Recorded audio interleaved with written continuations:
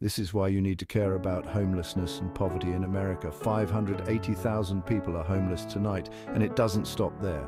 Around 37.9 million people, or 11.6% of the US population, were living in poverty in 2022. Imagine a family of four surviving on less than $30,000 a year. It's a tough reality for far too many. What's even more shocking, children, single-parent households, and minorities are the hardest hit, but there's hope.